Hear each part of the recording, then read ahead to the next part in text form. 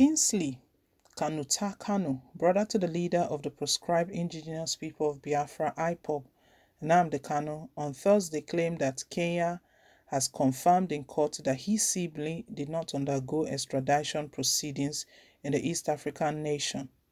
KANU made this known in a statement he signed, which was shared by top lawyer Barrister Alo Ejimako. Politics Nigeria recalls that Ejimako, a special counsel to NMANDI KANU, had always maintained that his client was adopted in Kenya before being brought to Nigeria in June.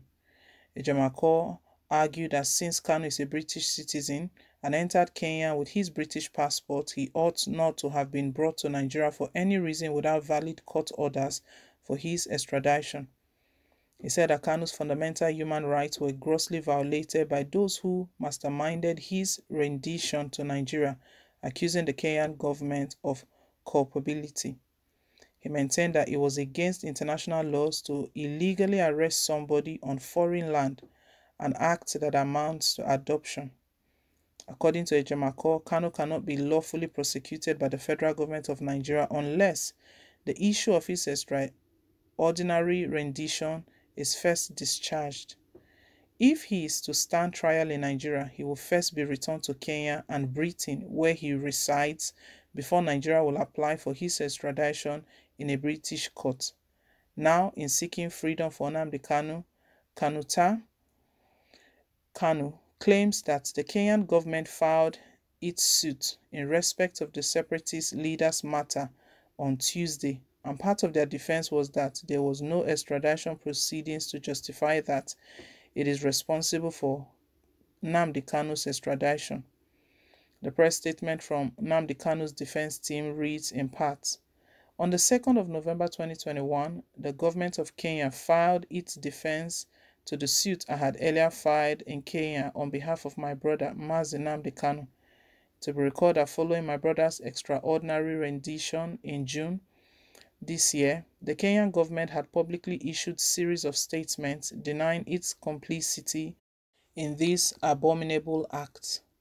In the said defense that it filed in court, Kenya has not only persisted in its denial, but it went further to confirm that my brother was denied the benefit of the due process of extradition in Kenya or even a lawful arrest.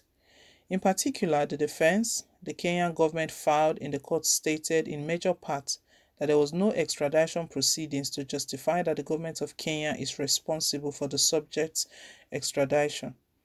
The statement added, it further stated that there is no OB record from any of the police stations within the country to indicate that the subject in issue was lawfully arrested and detained for purposes of commencing extradition proceedings.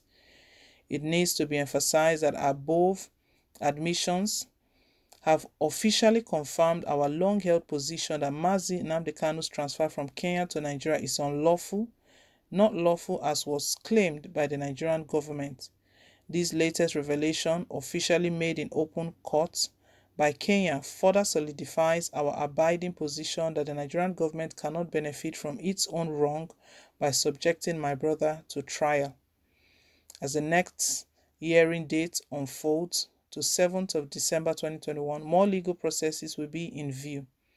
Our immediate goal is to secure the unconditional release of Mazi NMANDI KANU from detention. From the very start, Kenya, the government of Kenya, and they've been insisting that they know nothing, they have no hand. And it was quite surprising because if someone was taken from your country, you're saying you have no hand, then how did it happen? We know that NMANDI KANU's family filed a suit in court against Kenyan government. It was during that suit that Kenyan's government, trying to defend themselves, that they now explained that there was no document sent to them of even arrest, that NMANDI KANU has been arrested and they want to put in a procedure and they want to take him back to Nigeria, that there was nothing like that. So we can see that this NMANDI KANU's extradition back to Nigeria was all illegal. No wonder Malami was just so excited on the day he broke the news, on the morning he broke the news to Nigerians that NMANDI KANU is now in the custody of the Department of State Services.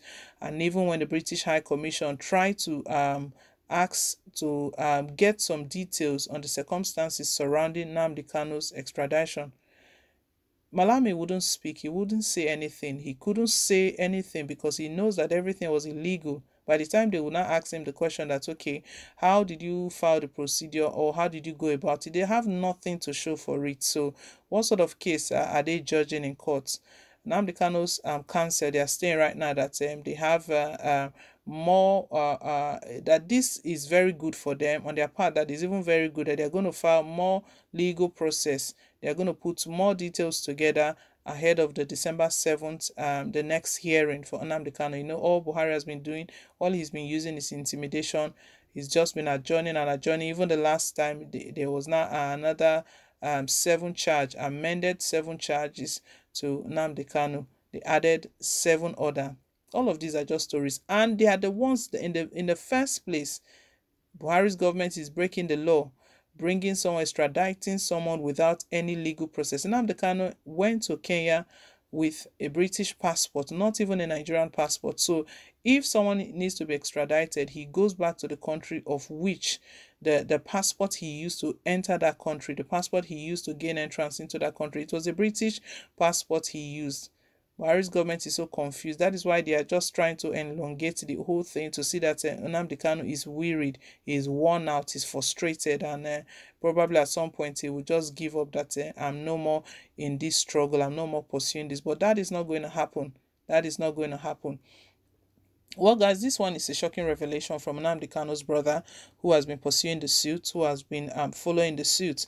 You know, even the British government, they questioned Kenya as well, the Kenyan government, that they should come and give details, they should come and explain how everything went. Someone in your country, how he was taken away, he was just weeks away, even without your knowledge. Or and there was at some point there were speculations that Buhari's government had an agreement with Kenyan government. They went into a pact that he was going to give them something. That was how they kept short. But right now they are denying totally. They've always denied anyway that they had no hand. But right now they're even confirming again that there was no extradition order to them. How can you take someone from a country without the government of that country knowing what is going on? Buhari's government, all sort of criminality. The criminality is even from the top. See what Malami, who is his son, who should know better. You know, that's why calls have been made of recent that Malami, he should step down. He's not fit to occupy that position. Well, guys, leave us your own take. Thank you once again for staying tuned. Please don't forget to like, share, and to subscribe till I come your way again with more updates. Bye.